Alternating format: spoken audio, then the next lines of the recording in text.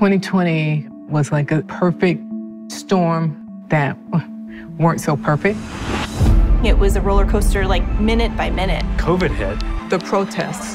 The state's most destructive fire in history. All of a sudden, people were physically distant.